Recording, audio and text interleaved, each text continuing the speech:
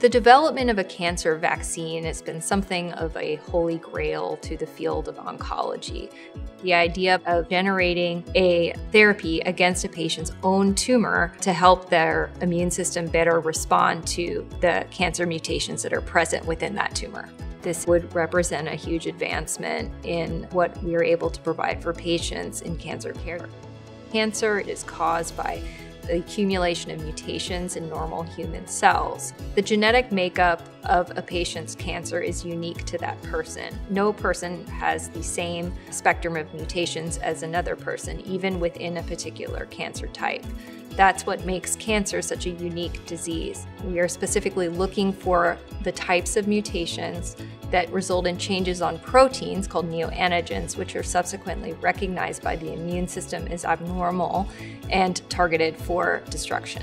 This area of research has really captured our imagination of what is possible in the development of cancer therapeutics and may represent an important advancement in the fight against cancer. So the doctor takes a sample of the tumor and blood and sends that out for sequencing. During the sequencing process, mutations are identified which correspond to neoantigens that are expressed on tumor cells. The types of neoantigens that are expected to be recognized by the immune system are then ranked using a special algorithm to identify which neoantigens should go into the therapy.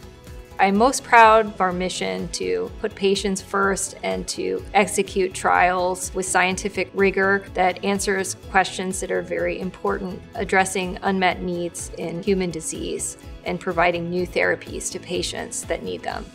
Now we're looking at a potential therapy that is building upon the learnings of immunotherapy trials from the past and incorporating into that individualized cancer care that is specific to a patient's own tumor.